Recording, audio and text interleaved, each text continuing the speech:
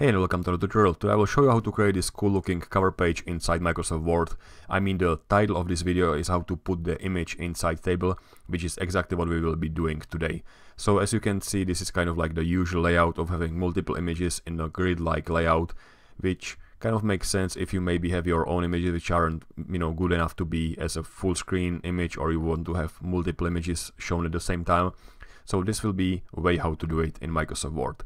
So let's start in a blank document, and what I will probably start with is to make some calculations. So I will run the calculator, and let's say I want a grid which will be 3 by 4 cells, and maybe the cells will be like a square size, and maybe the square size could be maybe 2.4 inches for each cell, so times 3 is 7.2.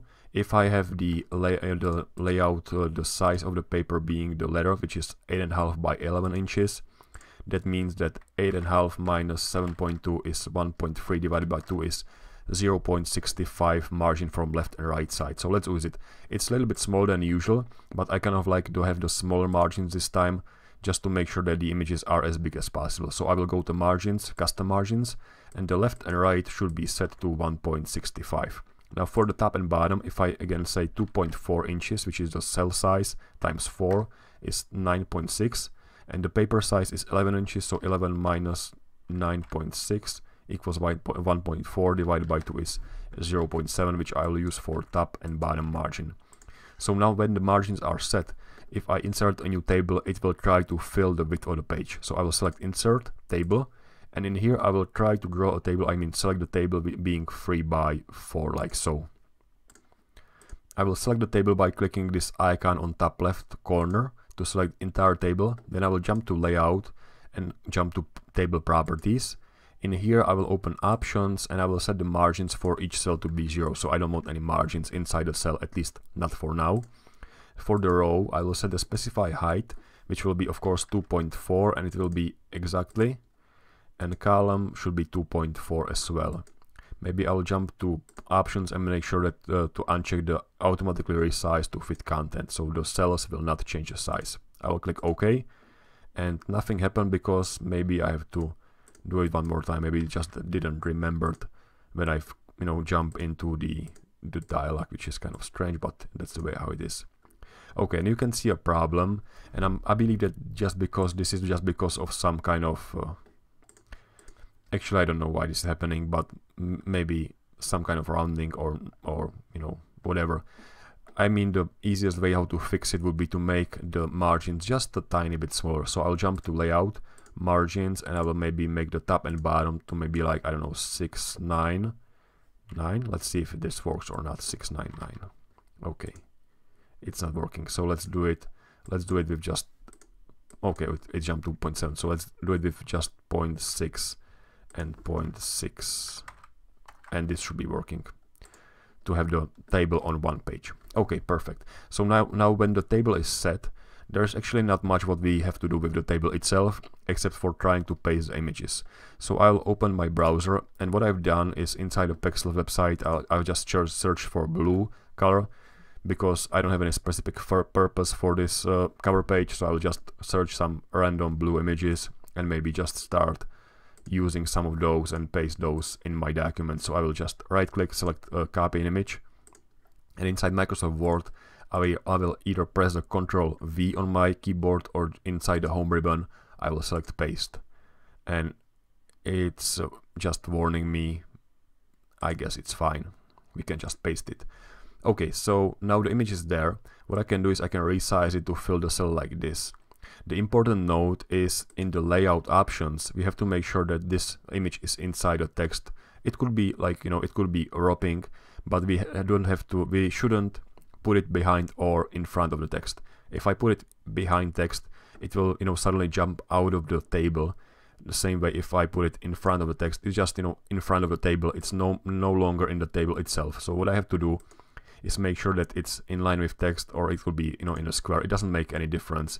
Those options, they are, really the same, because we will only have images in the cells, no text for, it will be not shared for the text and image at the same time.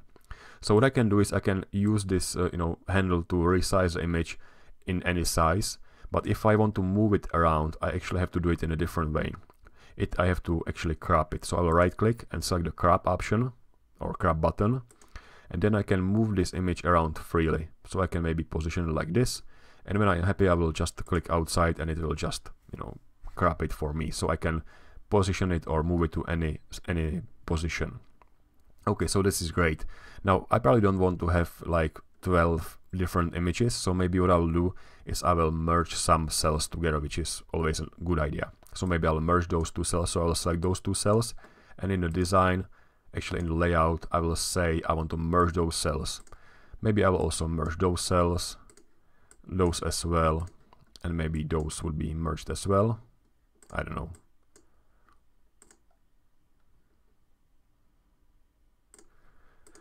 Maybe those two will be merged. This will be a little bit better, just so there is some, you know, like randomness.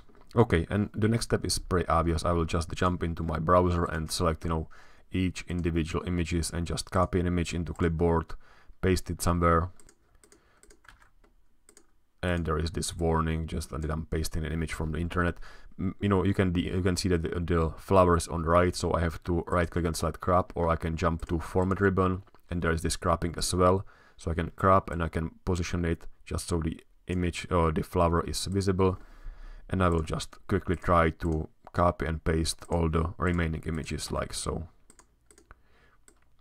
Okay, so then we have clouds, whatever I've chosen, like random painting as well. So random painting, some abstract painting.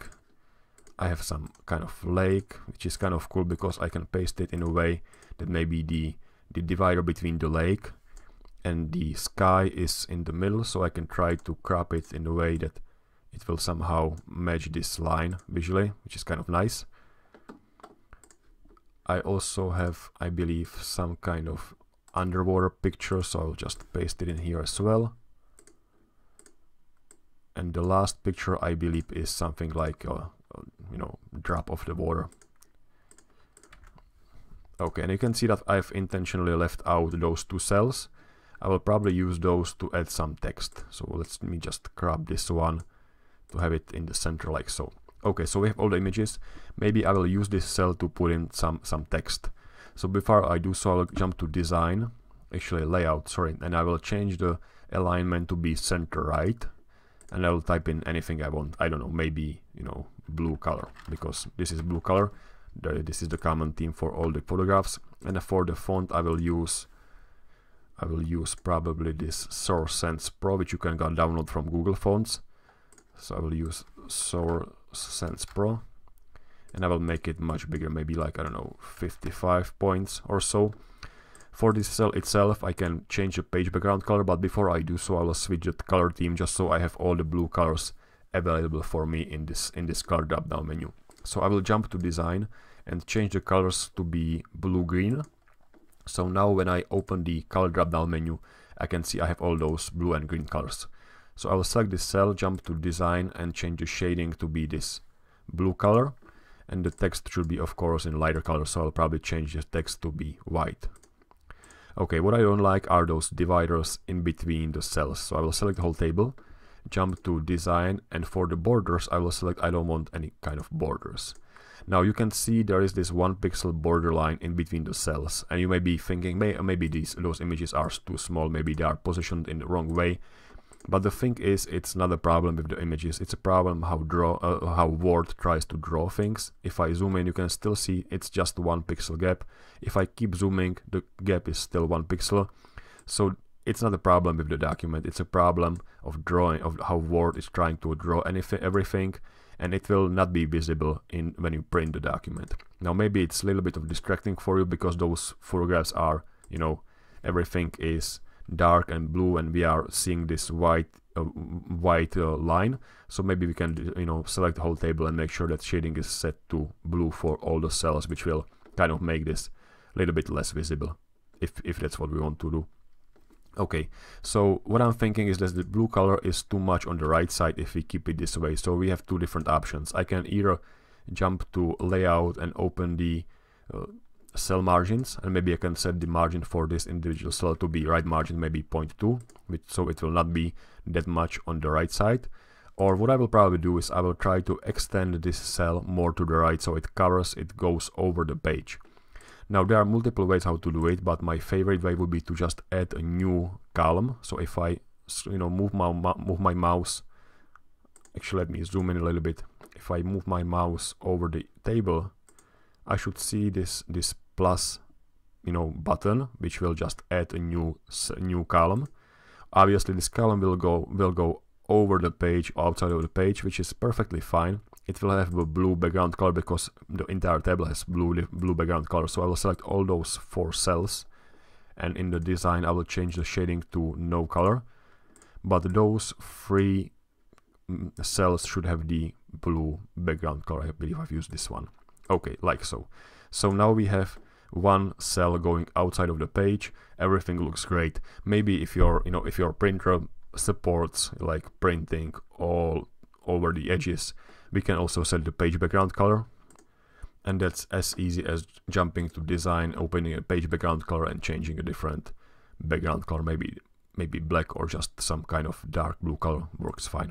Okay, so that's it. That's how you create a nice looking cover page. That's how you paste images inside the table to make sure that everything is aligned and looks fine.